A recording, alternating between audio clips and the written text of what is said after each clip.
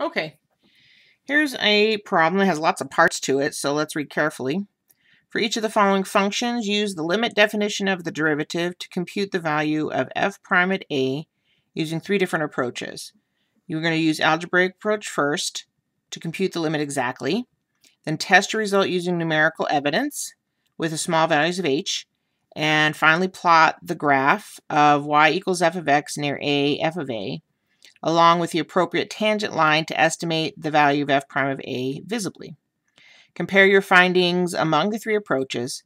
If you're unable to complete the algebraic approach, still work numerically and graphically. Okay, probably the numerical approach is what's going to cause the most consternation. Most students can do well with the other ones, but let's just try the algebraic approach first. So I want to find the derivative of f of x at x equal a. So in a previous handout, I did something like these two guys right here. So I have f prime of a is equal to this guy, and f prime of x is equal to this guy. Now, I tend to always use the derivative function as opposed to putting in a particular number here.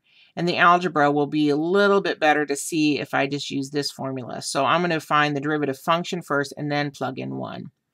Okay, so let's use that. That means that to find the derivative function, I have to say that f prime of x equals the limit as h goes to 0, f of x plus h minus f of x all over h. There's some interesting algebra here, so let's pay attention and stop if you have a question and kind of watch again what I did. So again, I need three pieces, f of x plus h, and h. H just stays h, so that's settled. F of x is this guy, square root of x. And then f of x plus h, I have to replace x with x plus h.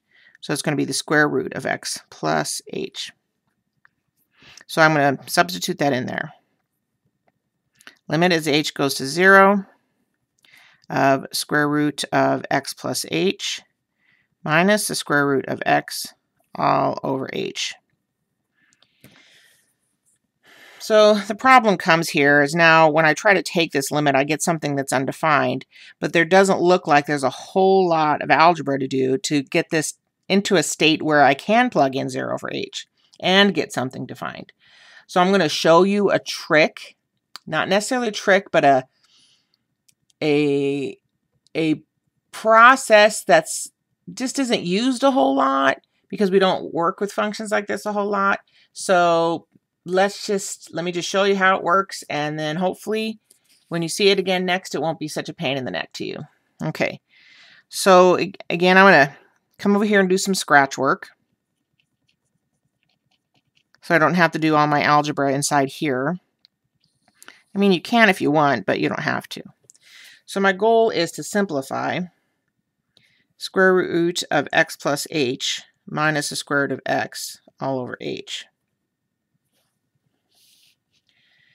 The key here is you use the conjugate on the top and the bottom of the numerator. So conjugate, what does that mean? So if I think about the conjugate, let me write about that over here.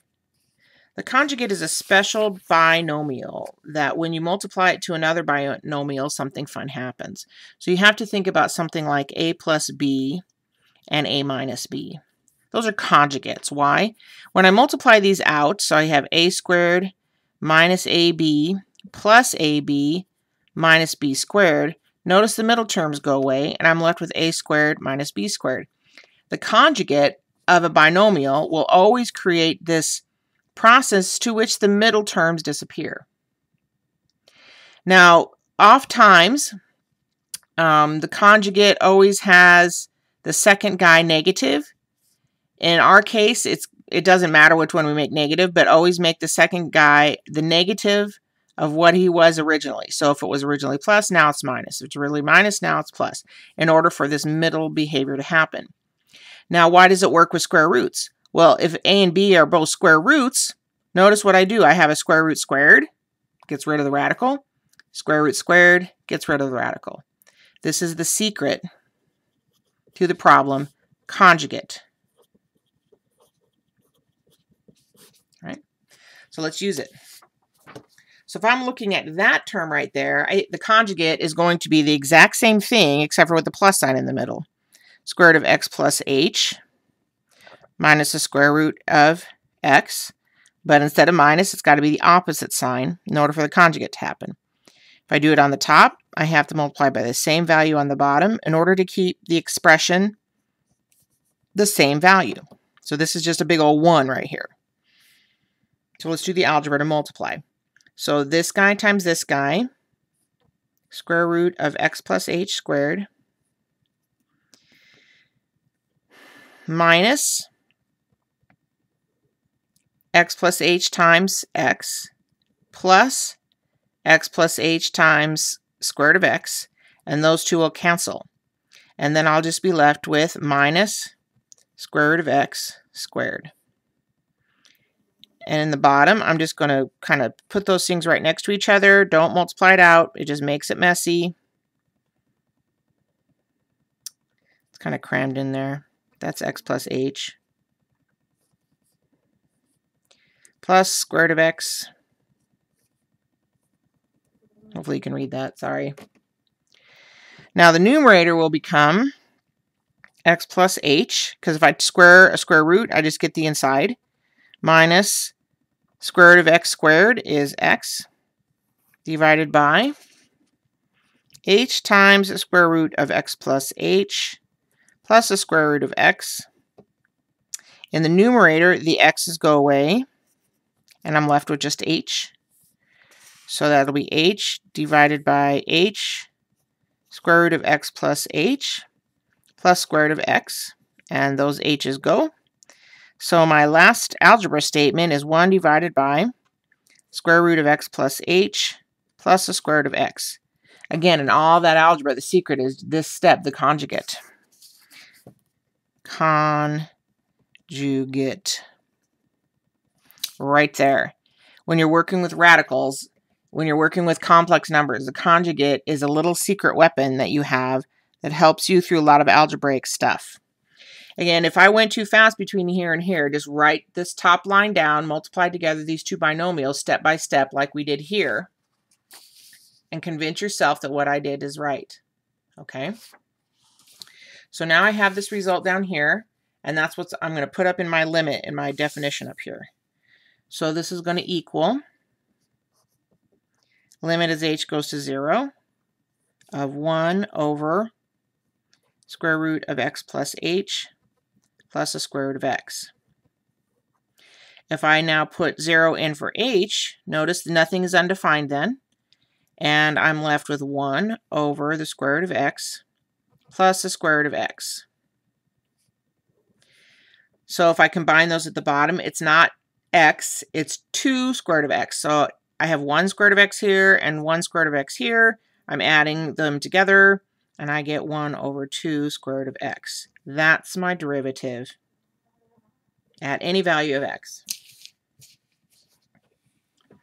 I'm going to say that again. If I let h go to 0, this guy becomes just a square root of x. That's a square root of x. And I have 2 of them that I'm adding up. So that's going to be 1 over 2 square root of x is my derivative. Now let's calculate f prime at 1, which is what the question is asking you to do. So that should be 1 over 2 times square root of 1, which is 1 over 2. So f prime of 1 is 1 over 2, 1/2. Slope of the tangent line at 1 is 1/2. Now the second part says we're supposed to use a sufficiently small value of h. Test result with numerical evidence. Well, what I say numerical evidence is I'm going to use my limit definition to approximate f prime of 1, using this guy, f of 1 plus h minus f of 1 over h, with h being really small or fairly small. H equals 0.001, and I'm just going to plug it in there. So that's going to be f of 1 plus 0.001 minus f of 1 all over h. That's a good approximate for the derivative at 1 for small values of h. So this is going to be the square root of 1.001 minus the square root of 1 over 0.001. So I do the numerator.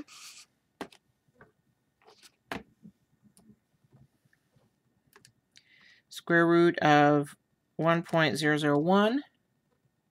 Let me clear this out. Second square root of 1.001 minus, even though I know what the square root of 1 is, I'm still going to type it in there so it looks the same. So this is scientific notation, 4.9999987 times 10 to the negative 4. So that number is, and the numerator is going to be 0.499. Oh, that's not right. Move the decimal 4 places. 0.1234998 or 88 divided by 0.001.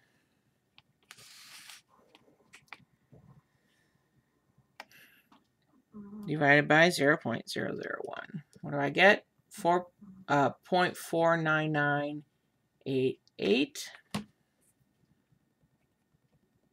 0.49988, which to me is pretty close to 1/2, which I got my f prime at 1 is about 1/2 here, based on that method. And then f prime of 1 is 1/2 up here. Pretty close. I mean, luckily I'm not getting 17 down here and 1/2 up here. They should be close. Now the last method then is just to estimate the slope of the tangent line at this graph. So let me see, do I have a straight edge in here? I do. There's my straight edge. And I think I'm going to use a pencil. Let's see if I got a pencil. Okay. So I'm going to come to my picture and I'm going to draw a tangent line here. This is square root of x. And here's x equal 1. It's really hard to see, but it is there. That's a 1. So my tangent line is going to be about right there. So I'm doing this in pencil, so if I mess up bad, I can just adjust it a little bit. But I adjust my ruler so it looks tangent. So there's an equal amount of the graph touching on both sides of the ruler, okay? So you can see here that the ruler is touching about that far and the ruler is touching about that far. So that would be a reasonable tangent line approximation right there. So I'm going to draw it in there. Now we have to see what the slope of that line is. Now each of these boxes is 1. So let's see if oh, that turns out nice. Look at that. It goes right through pretty close to that corner. So up 1, so the rise is 1